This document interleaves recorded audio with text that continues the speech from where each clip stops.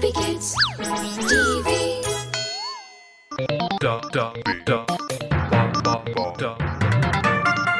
The Holy Tales.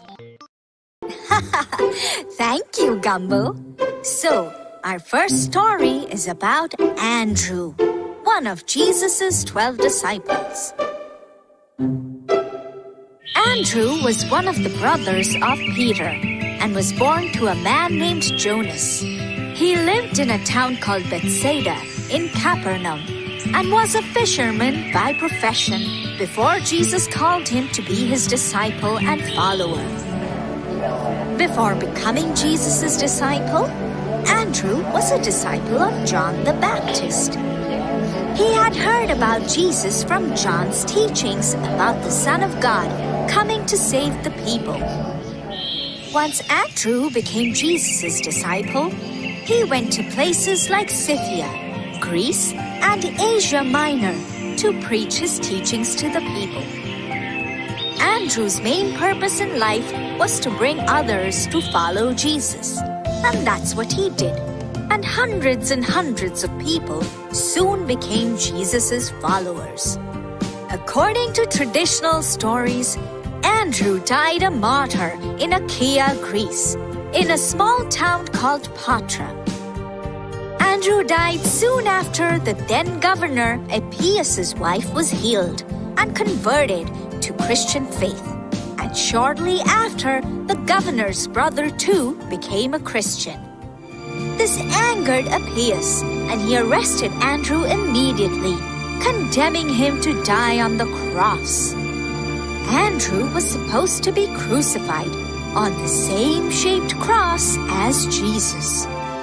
This made Andrew feel unworthy of him, dying on the same shaped cross as his master. He begged Appius to make his cross different. Appius agreed and made an X-shaped cross for Andrew, on which he was crucified. This cross is still called St. Andrew's Cross, which is known as one of his apostolic symbols. Later, a symbol of two crossed fish was also applied to Andrew, because before becoming Jesus' disciple, he was a fisherman. So, that was the story of Andrew. That was a really nice story, Holy.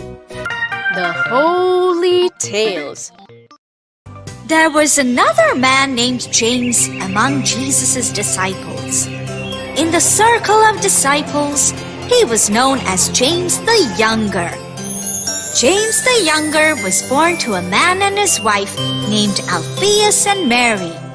He lived with his family in Galilee and was also the brother of another disciple called Jude. James the Younger wrote the Epistle of James, and he went all around Palestine and Egypt to preach about Jesus and his teachings.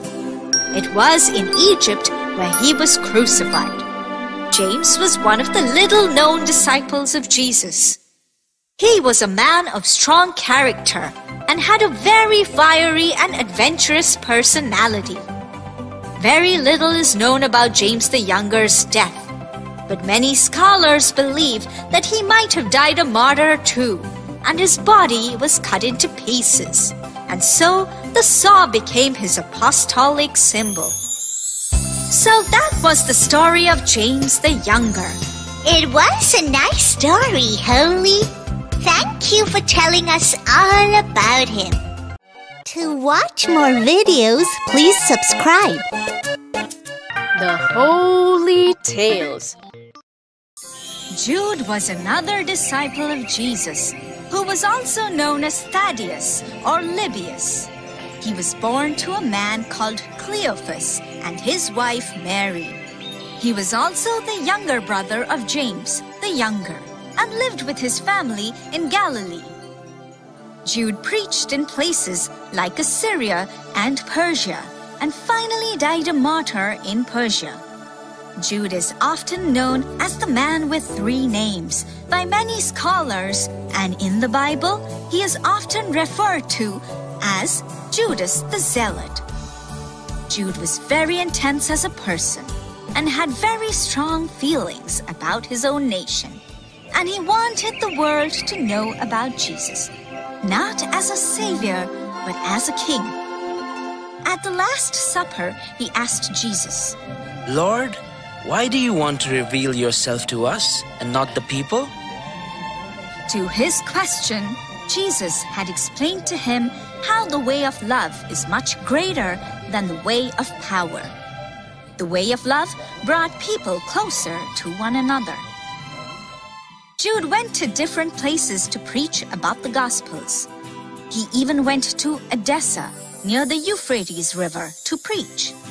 Wherever he went, he healed many people, and many of them soon became followers of Jesus in the name of the Master. Jude was killed with arrows at Ararat when he was traveling on a ship to other places from Edessa to preach. His chosen apostolic symbol was the ship, because he was a missionary thought to be a fisherman.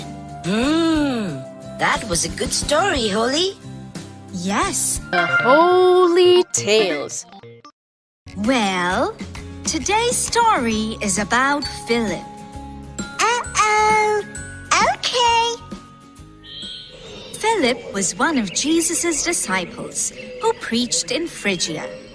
He is known to have died a martyr in Hierapolis. Like Peter and Andrew, Philip too came from the town of Bethsaida, and he too probably was a Galilean fisherman. Philip's name comes to life in the Gospel of John, even though his name was recorded in the first 3 Gospels. The Gospel of John tells us that Philip was one of the first to whom Jesus addressed the words, "Follow me." When Philip met Christ for the first time, he said to Nathanael, We have found him, of whom Moses and the prophets did write. Nathanael was skeptical about following Jesus, but Philip was not even once.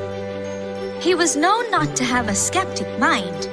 He was simple and had abundant faith in Christ. Philip was a man with a warm and loving heart.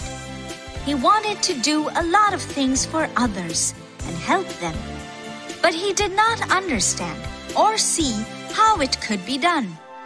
It is said that Philip died by hanging, and before he died, he requested his body to be wrapped in papyrus and not in linen like Jesus, because he thought his body was not worthy of getting treated in the same way as his Lord.